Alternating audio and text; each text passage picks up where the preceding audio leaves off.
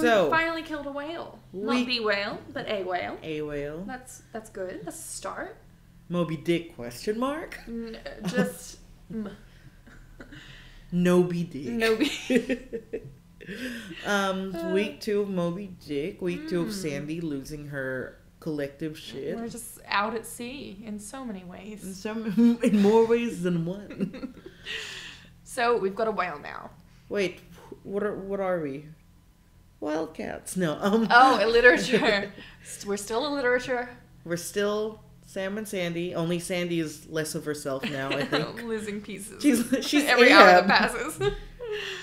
Her leg, the leg is a metaphor for her sanity. Yeah. She's gonna lose it. I'm gonna lose it. And who am I? Am I Moby Dick? No. Am I guess I'm. I wish someone had done this for me. That's my only regret. Like, I wish someone could have just been like, you don't need to read these 3 chapters because they're just about whales and paintings and have no bearing on the story. But maybe this is for the best. Is it though? Are you gonna be the same after this? I don't know. Am I the same? Like, I'll tell you now, no. All right. Should we keep going? Yeah, let's dive back into these choppy waters of yore.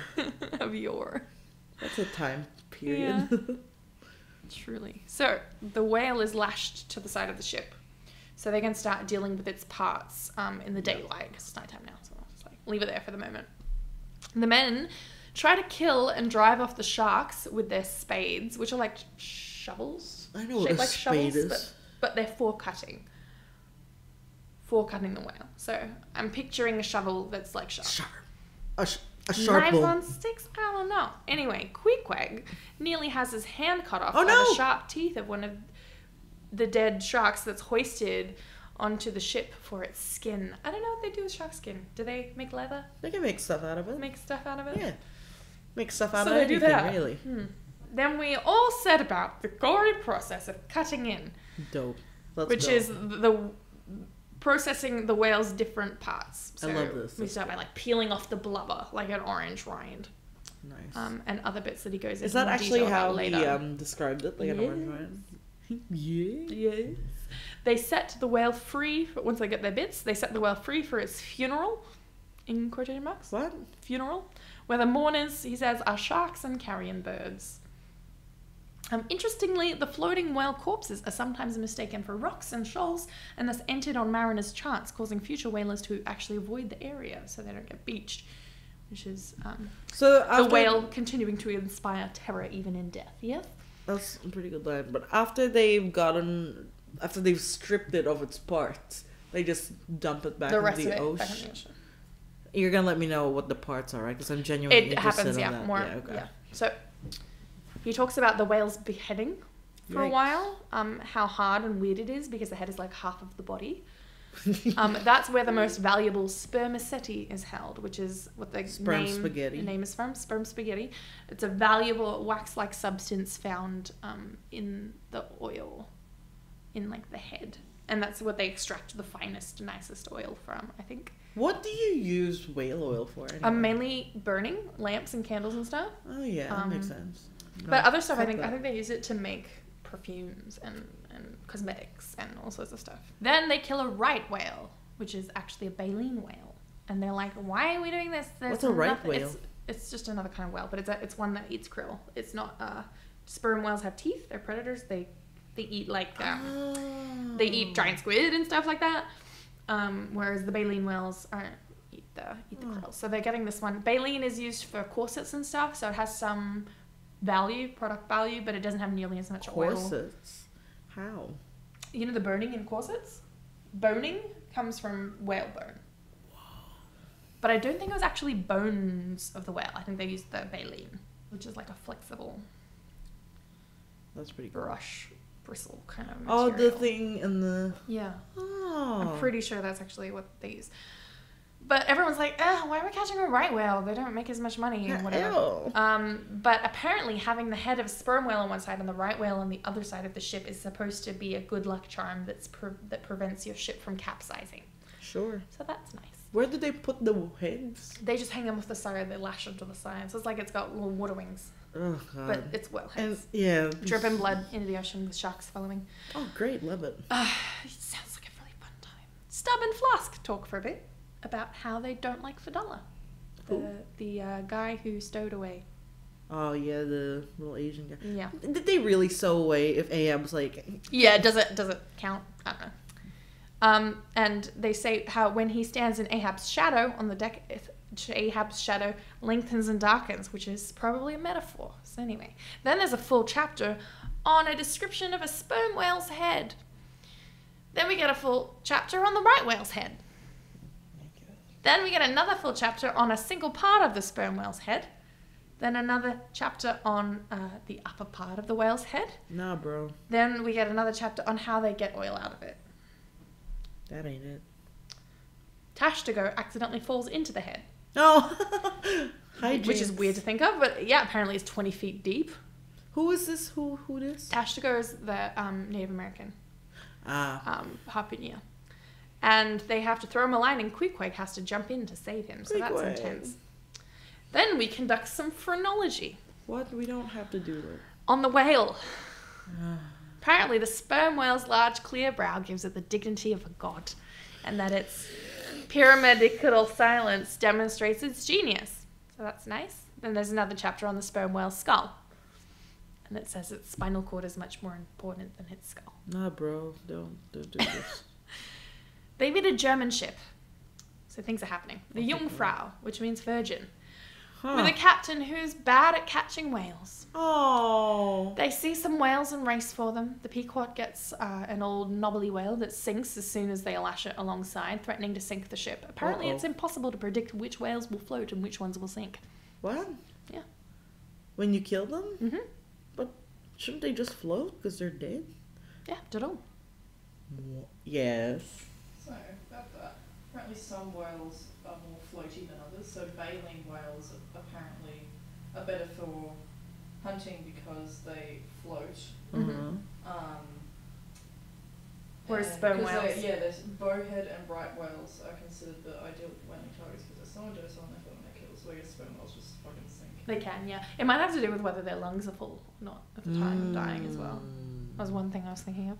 The Jungfrau chase a finback whale, which is a useless whale that looks like a sperm whale but is too fast to be caught. They are bad at everything. Well, they named their ship Virgin. I'd name my ship Chad. Yeah, Chad.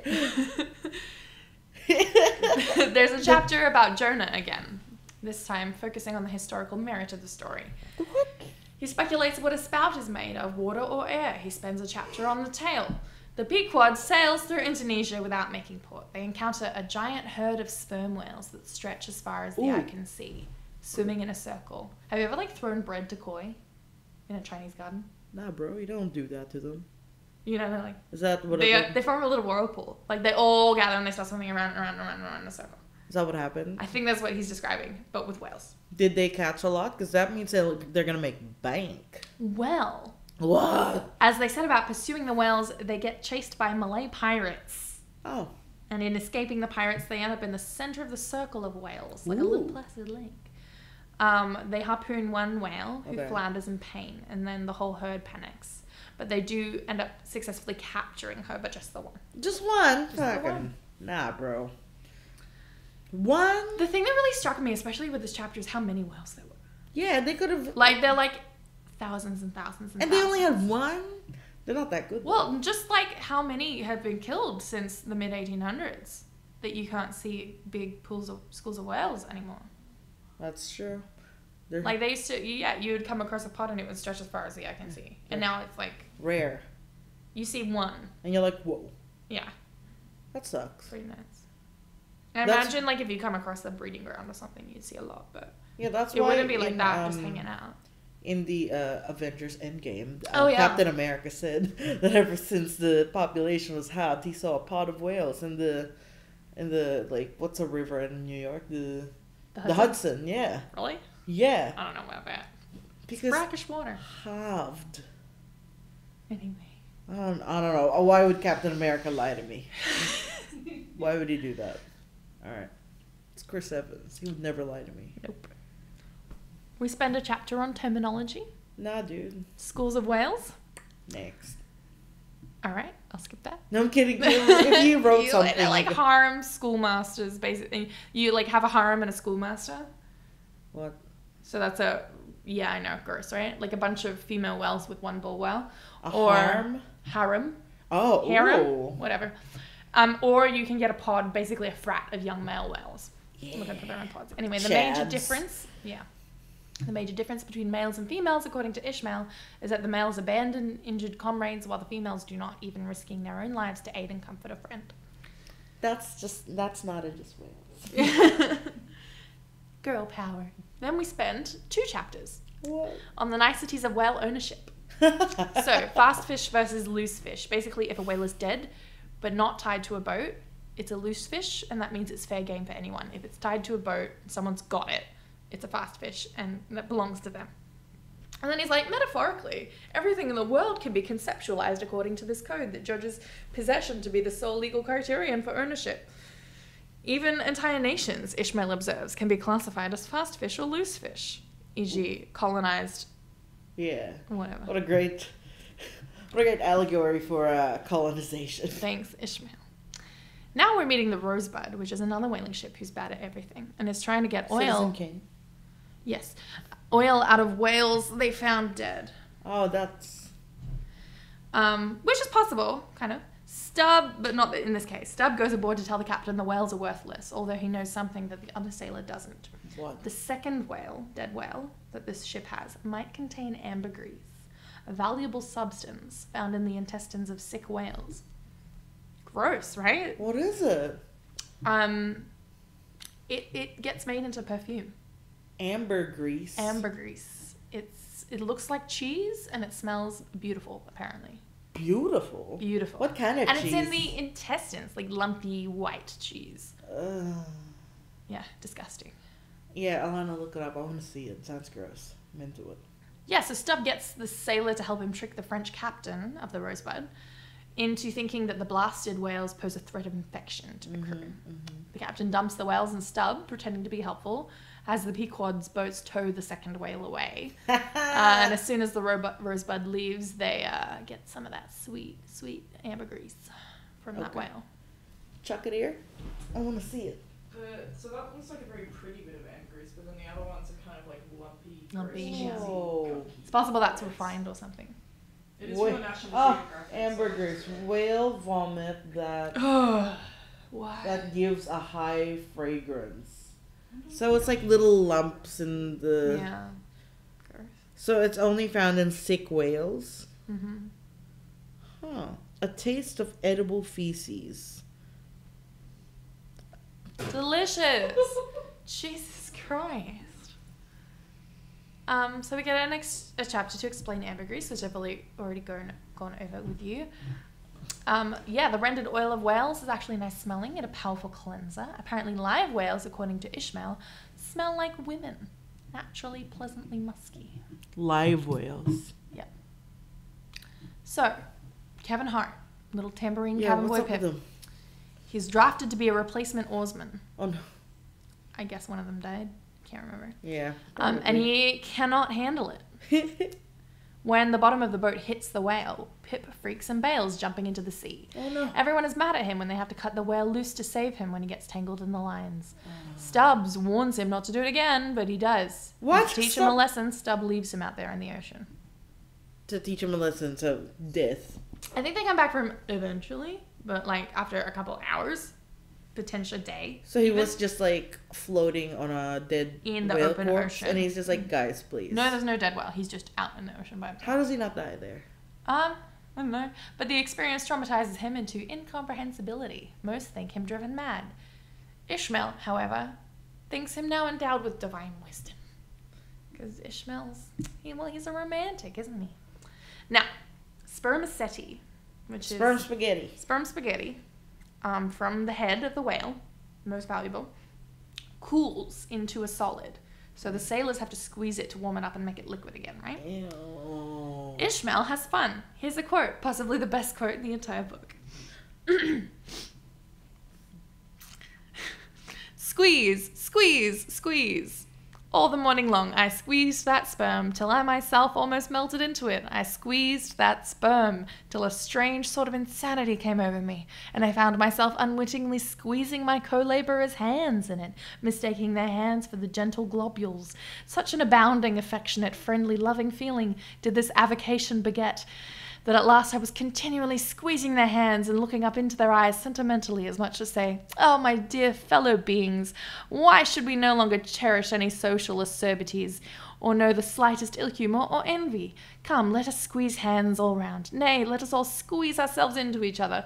Let us squeeze ourselves universally into the very milk and sperm of kindness."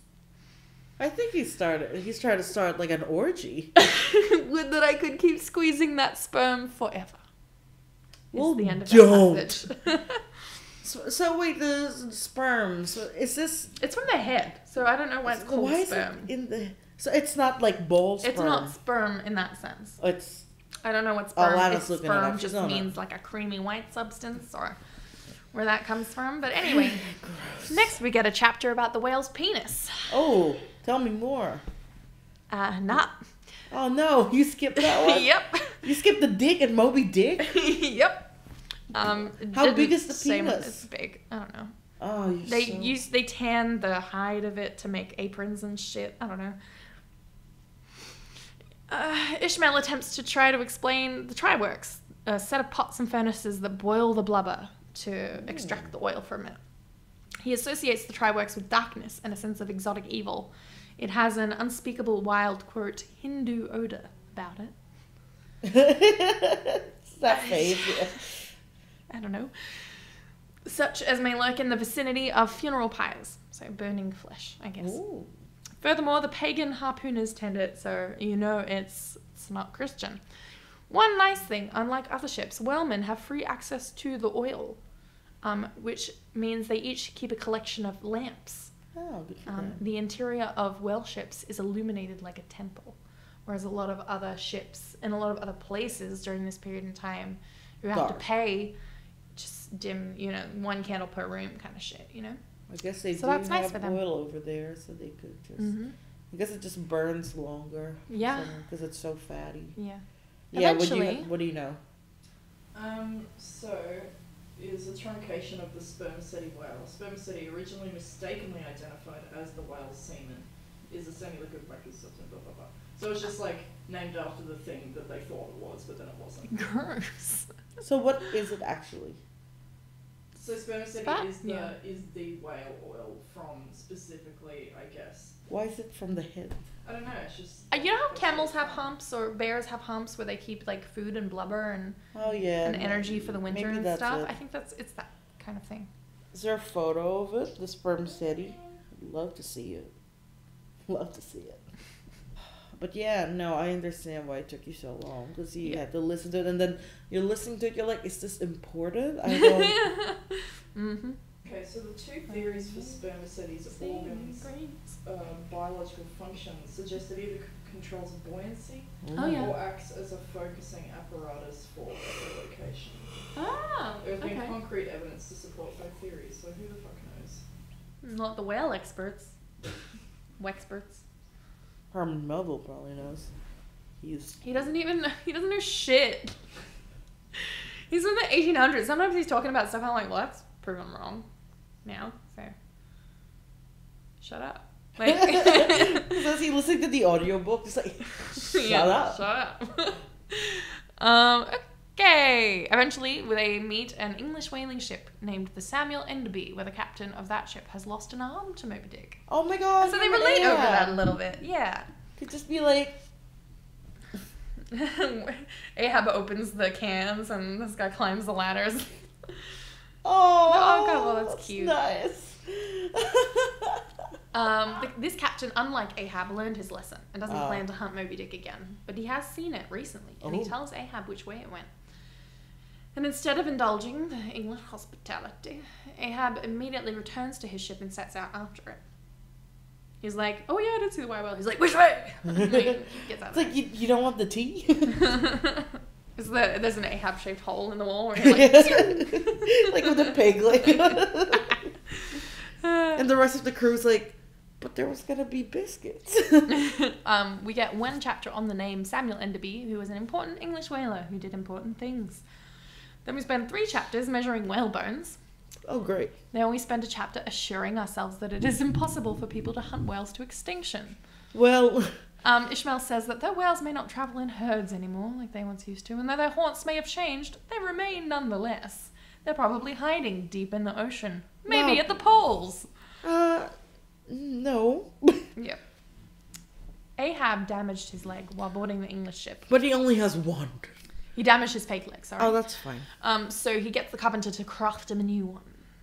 Indeed, just before the Pequod sailed from Nantucket, Ishmael relates, Ahab had been found lying on the ground with his whalebone leg twisted around, almost piercing his groin. Yikes. So the carpenter does. Is the carpenter on board? Yeah. Because what happens if a ship gets a hole in it? You die. Most ships duct have, tape. Yeah. No, Wood duct tape, yeah. Most ships have a carpenter. Oh, I guess that makes sense. I guess. And a blacksmith as well, I think. What are they smithing? Boat stuff? It's boat fine. Stuff. Yeah, just boat stuff. Harpoons, for example, if you're on a whaleboat. Anyway, some oil casks in the hull are leaking. Starbuck informs Ahab and tells him they have to stop to fix them. I guess you can't fix them while you're sailing. Why not? You can. Maybe you don't have enough people to do it. He has a secret crew. Sea crew. It's a secret. Oh, yeah, I get it. Ahab refuses to stop when they're so near his goal. Starbuck argues and Ahab points a musket at him. No. Starbuck says, I ask thee not to beware of Starbuck, thou wouldst but laugh. But let Ahab beware of Ahab. No. Beware of thyself, old man. After he goes, Ahab relents and orders the casks repaired, which Starbuck respects. He simply did to avoid angering the crew, who he will need in his revenge plot. That's true. Queequeg gets super sick. Oh no, Queequeg! Yeah, and asks the carpenter to make him a cute little coffin. Oh, wait, what? Like in the shape of a boat so he can be floated out to sea, like his mates back home, instead of sunk to the bottom of the ocean. I think it's the carpenter's like, I'm doing so much. I gotta fix the cask. I'm busy. I gotta make a leg. He does it. He's like, sure. He fills it with the stuff he likes, his harpoon, his tomahawk pipe, Yojo, his idol. How sick is he that he has to have He's super sick. He's like about to die. Do we know with what? Just like, old time. Sea sickness. It's probably... Hey. It's probably just like a cold and then, because he just died back then. He tests it out, lying down in it and closing the cover, and Pip dances around the coffin. He asks Queequeg to look after Pip, his former sane self, who he believes is dead and went to paradise. Oh, great. That's dark. Now his coffin is made, Queequeg starts feeling better. And he's up and about, and he starts using his coffin as a cupboard. Keep his stuff in. The carpenter's like, what the fuck? And he starts carving the patterns of his tattoos into the wood. Dope. Which is apparently like the story of his creation story of his. Oh, he's like Maui in Moana. Yeah, I mean, same Pacific Islands-ish area, I guess. He's the Rock. Oh, we get a chapter on the Pacific Ocean and how much Ishmael likes it. Then we get a chapter on the blacksmith, who apparently had a pretty good life but lost his wife and child to alcoholism and ran away to the sea to avoid the shame. Wait, how did you lose a wife and child to alcoholism? Were they both alcoholics? No, he was, and then they left him. I was like, it's like a 4-year-old and alcoholic because they're just like, fuck you, Dad. Oh my god. All right. Ishmael explains that the sea beckons to broken-hearted men who long for death but cannot commit suicide. Yeah, that makes sense. Yeah.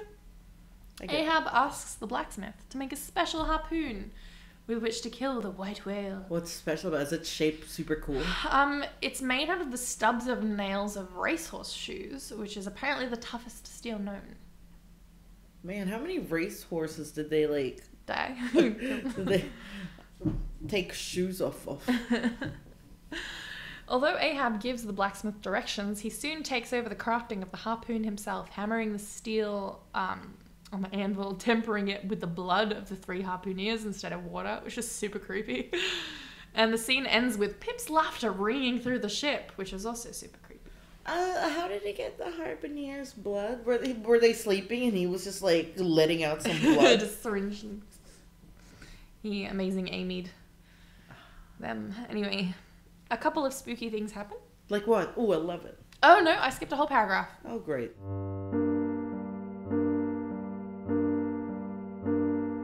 Okay, so we got a new mic.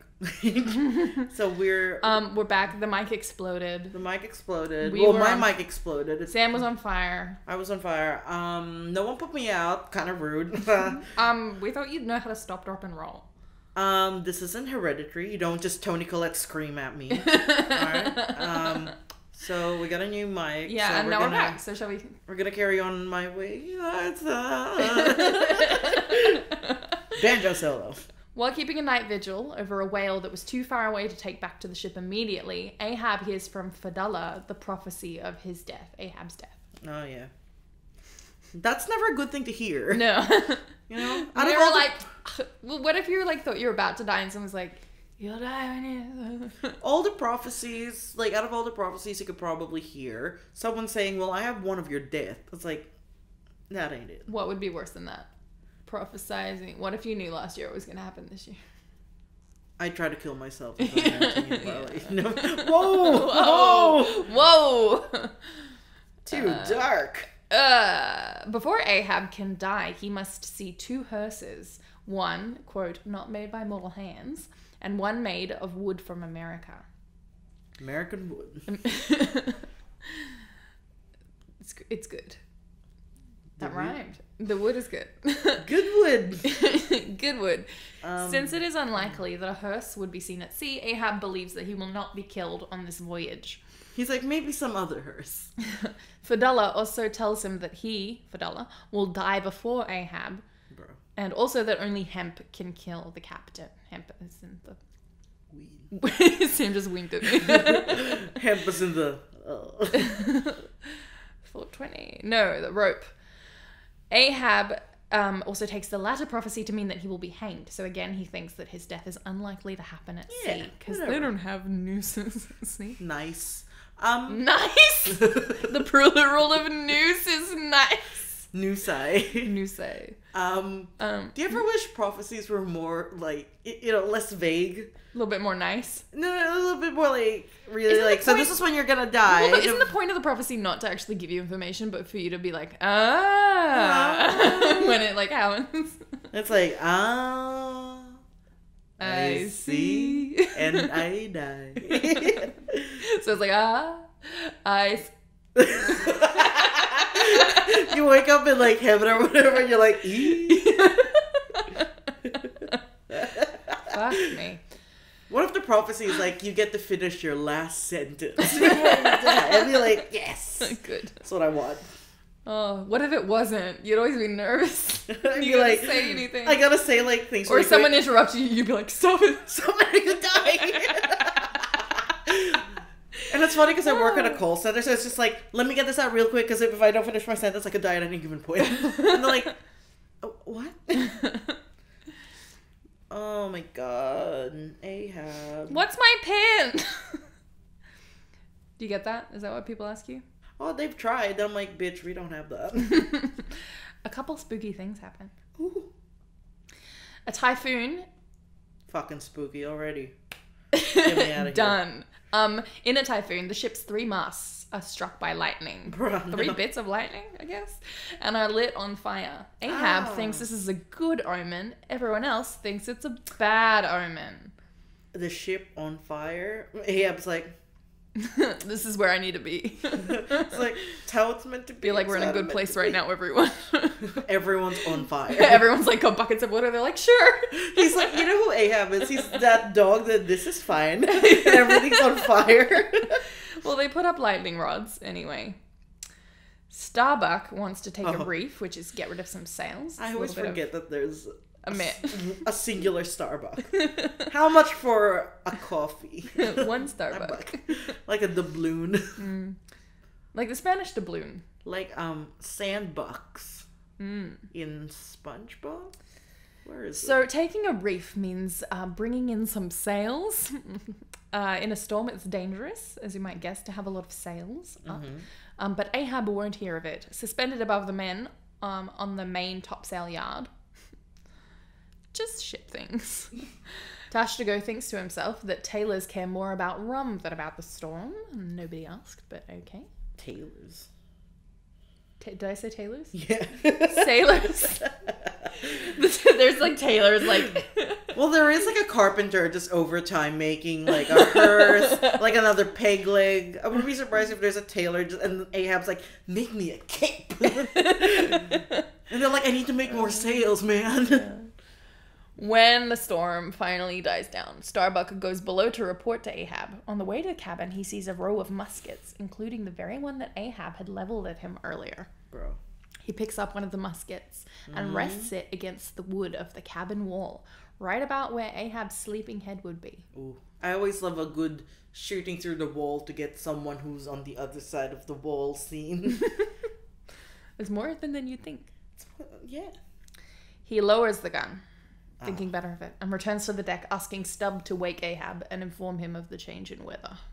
Boring. I'm sorry. Boring!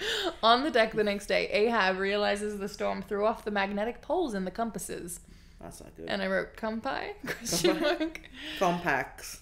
Another bad omen. But Ahab doesn't take it to heart. No, Ahab's like, it's fine. I know directions.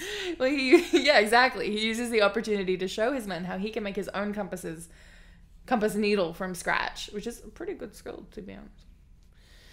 With all the other orienting devices, yes, I know how to make a compass out of a leaf, a needle, and like fresh water, and I learned it from the movie The Hunt. Okay. You put like... I'm impressed. Yeah. I don't know how to do it. I saw like, could you... Okay, so you don't know how to do it. I can do it. So you just lied to my face. I always lie to your face. Like when I say, I'm so excited for this week's episode. Oh. Yeah, you don't want to go here with me, Sandy. I can inflict more pain than you can inflict on me. Alright? If you want to get in a pain off... Is that meme with the dog? That it's like... It like heard something on the phone. Yeah. Yeah. No, it's like its bark is worse than its bite, and then it tells you something horrible. Or something, and then you cry. I don't know. Anyway. So it makes its own compass. With all the other orienting devices out of order, Ahab decides to pull out the seldom used login line, a device used to measure a ship's speed. I don't know how. I didn't read that. It just goes, it's really fast. You're like, dope. It goes, whoa. Woo. Slow down there, sailor. Because of heat and moisture, the line breaks, and Ahab realizes that he now has none of his original navigational devices. He calls for Pip to help him, but Pip answers with nonsense. Ahab, touched by Pip's crazy speeches, says that his cabin will now be Pip's. He likes him. They're friends now. He's like, I like the cut of your jib. That's a sailing term. Oh, really? Yeah. Oh. I think it's sailing. Alana's like nodding enthusiastically. Alana knows. But, Pip's just like, one time a fucking whore bit my asshole. And Ahab's like, you got Moxie, kid. You get my sleeping quarters. As they get close to the equatorial fishing ground where Moby Dick is supposed to be, the sailors think they hear mermaids or ghosts wailing. Turns out just to be seals. Oh. Still, it gets under everyone's skin. The next morning, one of the Pequod's crew falls from a masthead. The life buoy... I forgot that was his name. Pequod. The life buoy... I thought it was Queequeg. No, Pequod is the name of the ship. Sorry. Queequeg is... Yeah, Queequeg. Queequeg's the life the MVP. buoy that is thrown in after the man is old and dried out and fills with water and sinks. Great. The man drowns. Starbuck, Stubb, and Flask decide to replace the life buoy with Queequeg's coffin. Another bad omen? Mayhaps. The Pequod, still looking for Moby Dick, encounters the Rachel. Captain Gardner of the Rachel, after affirming that he has indeed seen Moby Dick, climbs... You look beautiful. Thank you. Sam's got a fluffy scrunchie on top of her head, like a little crown. I do look really good. It's like a photo. So Captain Gardner climbs aboard Ahab's ship and begs Ahab to help him find his son, whose whaleboat was lost in the chase after the white whale. Ahab refuses In fact, Ahab decides that he must be the first to sight the whale. I guess he wants his own doubloon. It's like, whoever sights the whale first will get this doubloon. It's like, and then he puts it in his pocket. And they're like, hey, I think it's him. I think it's him over there. Or it's like super glued to his finger. He just he kicks them out of the way with his peg leg. I saw it. I saw it from up there. I'm sorry I couldn't get down so fast because I have a peg leg. Me, Ahab. So he asks Starbuck to help him get up the mainmast and watch his rope while he's up there. While Ahab is up there, a black hawk steals his hat, which Ishmael considers a bad omen. They meet a ship called the Delight, who has had a run-in. I know, how nice. It's just had a run-in. Delightful, one might say. It has just had a run-in with Moby Dick and has been devastated by it. A corpse dropped by the Delight. I know you mean devastated like they ruined the boat, but it just sounds like they're like, oh man, it was fucking... emotionally devastated. They're just like, oh, my heart is just in my fucking stomach. A corpse dropped by the Delight splashes the Pequod in a grim, quote, baptism. Oof. Could this be a bad omen? Ahab and Starbuck. I love this call and response. Yeah, that's cool. Ahab and Starbuck have a nice moment. They exchange stories about their wives and children. Remember them? No. And Starbuck tries to convince Ahab to give his revenge up, but he says he simply can't. It's fate. When Ahab leaves Starbuck to look over the water's edge, he sees the reflection of Fedallah doing the same a little ways down. Now we have come to the final 3 chapters. Are 2 of them about whaling? Just whaling admin. It's like, what to do when your whole crew dies whaling. Spreadsheets for whaling. That's literally Moby Dick. The chase, the first day. Oh my god, how many days are there? There's 3. What? Oh, wow, one for each. Ahab can put my hat back on.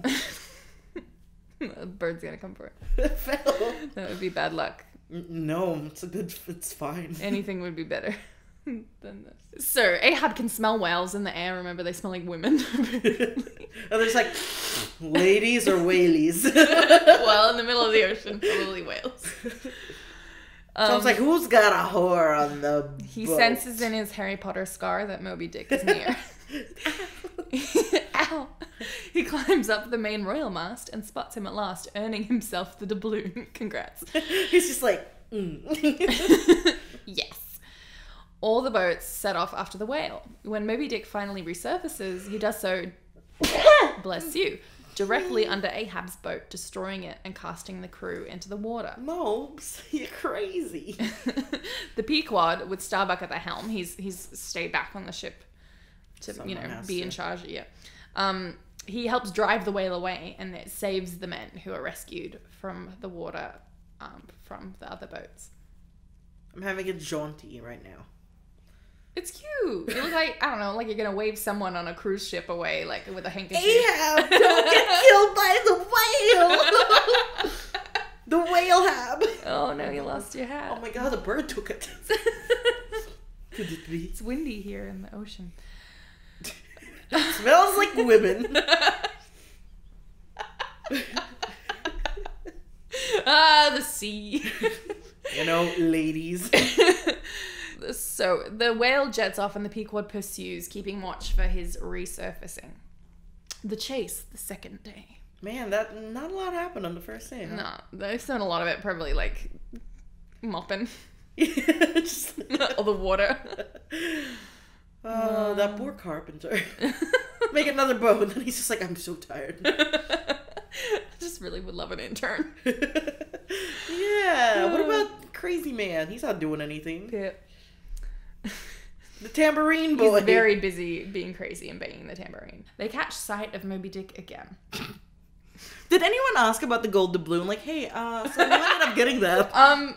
So you just captured the doubloon. And he's like, well, I saw the whale first. I clearly stated T&C says whoever saw him first got it. And that was me. He won out fair and square. Yeah. Like, I want Ahab's side here. Team Ahab. Where are we? The whale destroys both Stubbs and Flask's boats this Great. time, but catches a couple harpoons in his side. So, he's like the little damage bar is going down. Oh, no. He's a boss. He's the final boss. Moby Dick is Truly. the final boss. There were all those other little whales at the start. He nearly kills Ahab and his crew in a tangle of harpoons and lances caught in the lines as he thrashes about. So, like, every time they shove a harpoon in him... Shoves it back. No, but, like, he'll turn around and then the line will, like, fly out and then it'll tangle out. And he's just like, who's really losing So he's here? like carrying around, like, just this net of, like, sharp objects with him everywhere, and he's, like, kind of thrashing and it's hitting boats and people and... No, that's not good, is it? For anyone involved. Well, we got that. Oh. The sea. She's a harsh, nice-smelling mistress. Is that the third day? No, we're still on the second day. Oh, sorry. you said the sea. The sea. I thought you said siege. What? Oh, no. No. We've been here for like 4 hours. I'm It's sorry. fine. Don't worry so, about it. Then he capsizes Ahab's boat. Again. Moby Dick does. Yes. Just give up Ahab. But this time Ahab's whalebone leg is snapped off in the action. So there's that. Upon regrouping in the Pequod, Ahab learns Fedallah has drowned, fulfilling the first part of his prophecy. He's like, well, he did say he died before me, but I could... He didn't say how long. You know what I'm saying? Like, anyone say any nooser and nicer? Nooses. Anyone gonna hang me on my own boat? I don't think so. The carpenter, hard-working man that he is, Poor man. hastily makes Ahab a new leg from Leave him alone. from the remnants of the whaling boat. The chase, the third day, and final. It's just called the third day, but it is the final day, and I wanted you to know that. Well, that's a spoiler. I wouldn't have known. You asked how many days there were before, and I said 3. And then what did I say? There are no records of that. They can't see Moby Dick until Ahab realizes... Oh, I forgot I wrote this. It's a quote from the book. It's, he's chasing me now, not I him. That's bad. But it's written... like A-Y, so I was like, That's bad. I like how this is his first bad omen, like, so he's like... Lightning, it's fine. Losing his hat to a hog, it's fine. Losing all my boats. Corpse splash, it's fine. Corpse baptism. All the compasses break, it's fine. The ship navigator that's like, whoa, you're going fast, bud. Breaks, fine. And finally, the whale's just like, you know what? I'm gonna harpoon you. And he's like, that's bad. Like, maybe things aren't going according to plan. Did he say LMAO afterwards? So like, LMAO. LMAO, he's chasing me now. That's bad. They turn the ship about, and Ahab mounts the masthead himself. He sights the spout of the whale. Gross. It's just this breathing hole. No, I hate this. The gesture that I pointed up. I don't know. She didn't. She gesticulated quite rudely. Starbuck is again left in charge on the Pequod. Sure. As they shake hands final time, Starbuck begs Ahab not to go. Don't do it, man. But he does. Sharks bite the oars of the boats as they pull away. I guess ready for carnage. There's whale blood in the water, but maybe they're just like, oh, what's this? Like fish vultures. Delicious. Oars. It's their breadsticks. Like, you guys got any more of this? Is this like an unlimited kind of thing? I love Olive Garden. Ooh, yes. What? The whale takes out the other 2 boats. How as many it do surfaces. they fucking have? Yeah. I don't know. Wait, I didn't count. so Ahab, as this is happening, Ahab sees Fedallah's corpse lashed to the body of the whale with the lines from the previous day. The ham? And he realizes that he's seeing the first hearse that Fedallah had predicted, a vehicle, here the whale, that carries a corpse. Bro. Not made by human hands, right? Ahab commands Tashtiko to find another flag and nail it to the main masthead, as the Pequod's flag had somehow been removed from its usual spot. Is that what matters right now, though? Is that a priority? I think so. It can be seen. The Pequod can be seen. Maybe there's mist? I don't know. Moby Dick turns around and heads for the Pequod at full speed. He smashes the ship with his big whale body,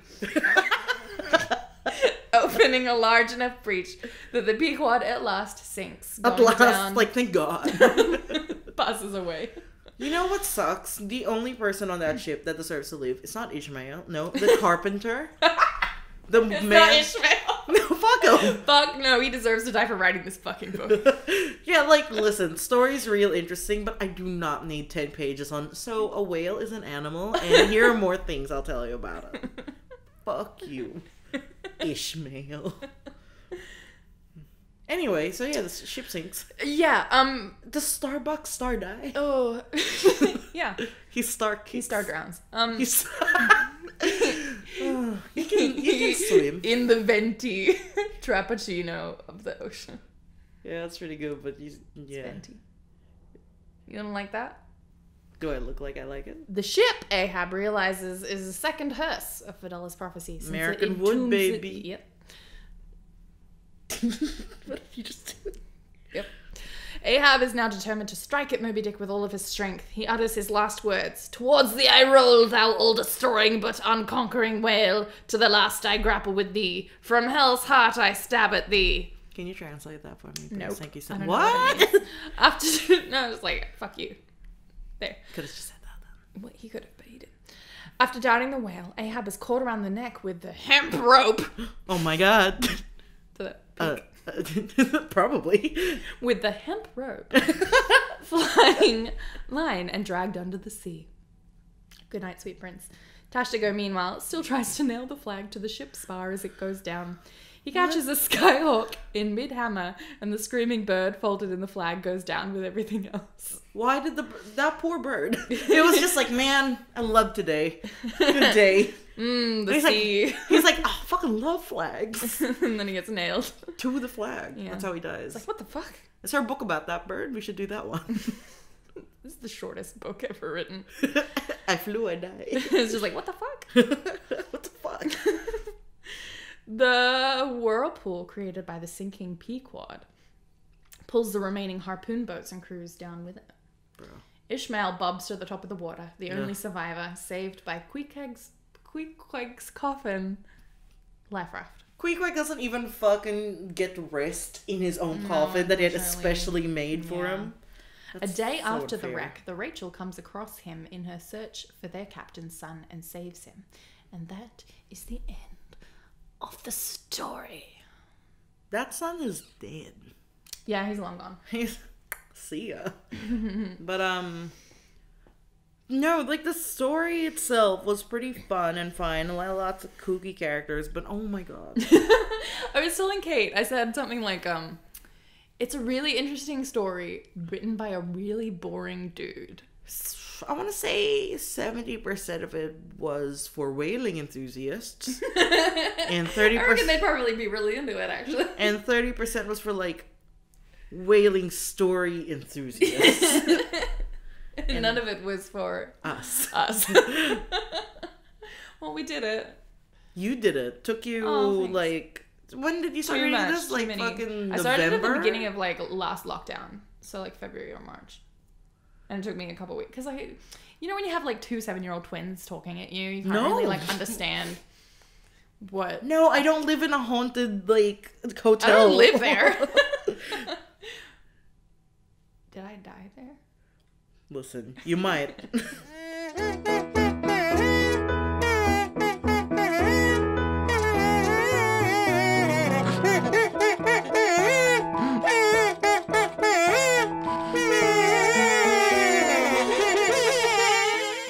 So much, aren't we, guys? It's nice.